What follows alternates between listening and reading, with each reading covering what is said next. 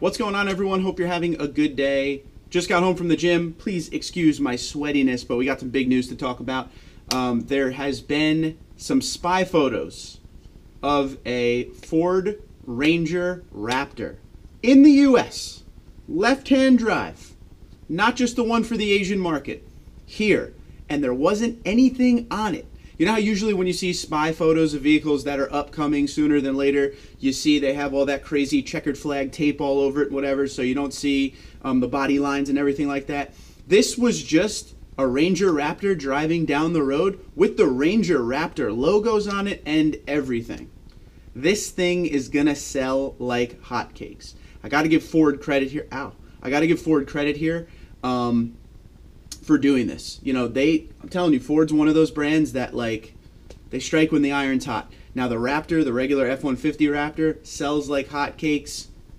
The people order them, they come in, they sell. You'll see a couple sitting on the lot here and there, but they usually go out the door right away. Huge dealer markups. People still pay for those dealer markups. So why not bring back the Ranger Raptor to be competing with the likes of the TRD Pro Tacoma, ZR2, it's just going to be crazy.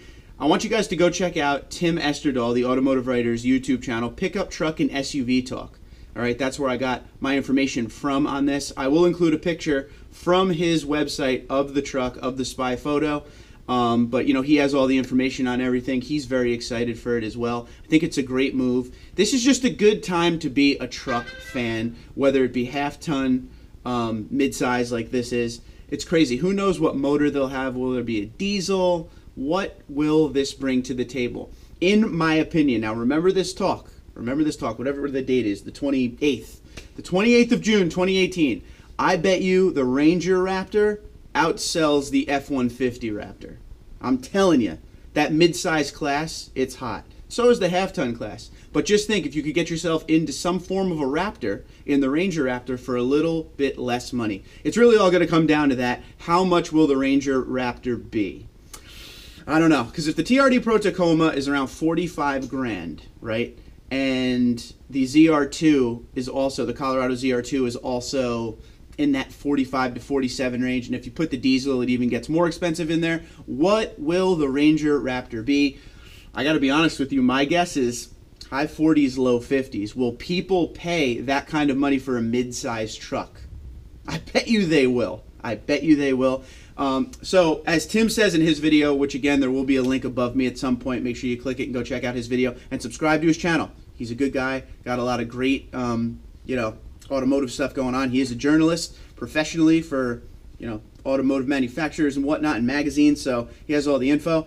But I'll be honest with you, I feel like the reason, he said this as well, I totally agree, I feel like the reason that they took this truck out into the world so people can shoot spy photos on it is to gauge interest, to see what people think in the United States. But we all know people have been clamoring for the Ford Ranger, so this is just another step in that direction.